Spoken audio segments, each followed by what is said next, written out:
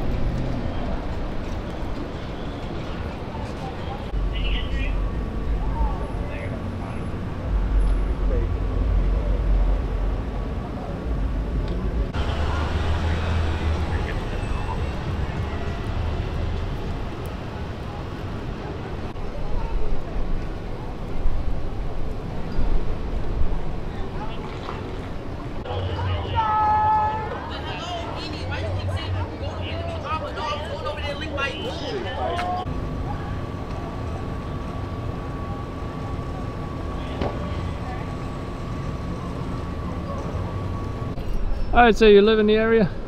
Yes, I do. I live right here in the building right behind us, 37 New Lots. Tell me about this man in the wheelchair. You've seen him before? Yeah, he's a regular. He comes out. I believe he lives in the building over here, behind you. And what does he do usually? When he usually panhandles, but he also sits around, listens to music when we're out here playing chess or cards or whatever, dominoes. He's known in the neighborhood by a lot of people. And it's unfortunate that they say he got hit by the car back behind me. Now, where does he usually panhandle? On the road, on the sidewalk? Well, here is basically all over. Wherever there's a group of people, he'll go where a group of people are at, or he'll stand by one of these stores over here, and see somebody coming out, and then, people help him out.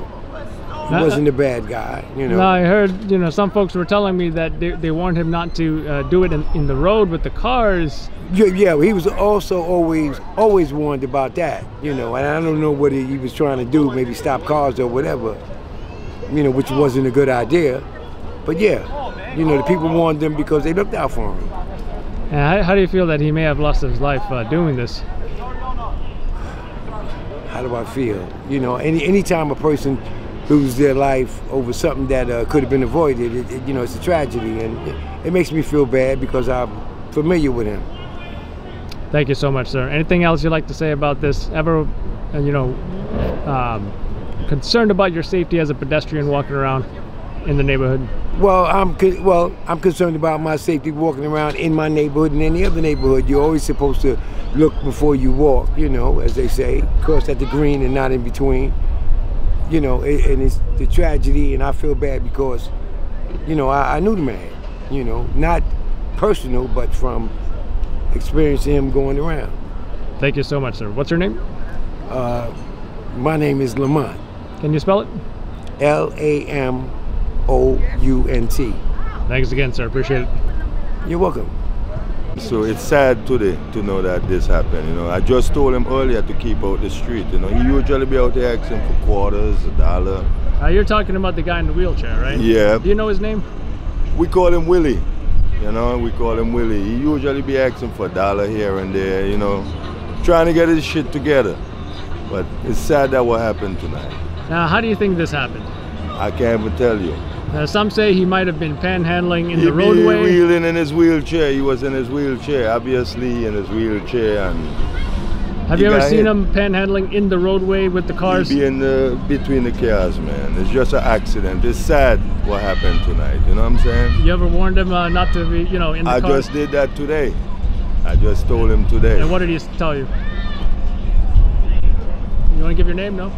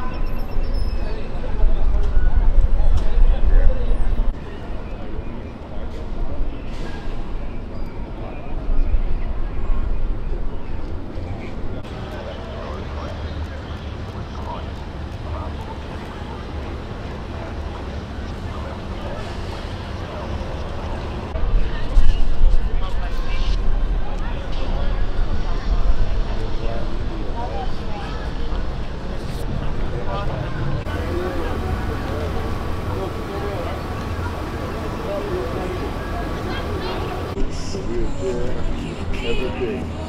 All that is covered.